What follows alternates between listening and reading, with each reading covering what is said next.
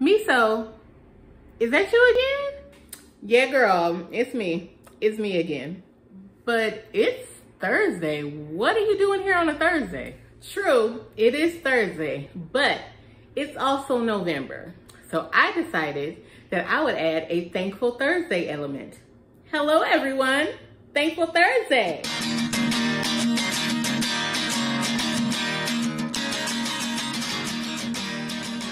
So I did this last year, or a couple of years ago, and leading up to Thanksgiving, for the month of November, leading up to Thanksgiving, I am going to do a Thankful Thursday video.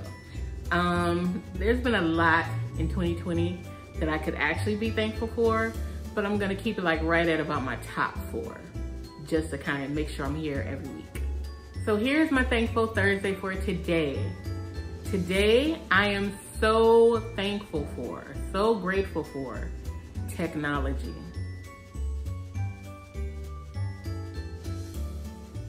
Technology right now has been such a big piece of my life. Technology is allowing for Zoom meetings and Zoom interactions, which are allowing me to connect with people on campus, to connect with professors on campus.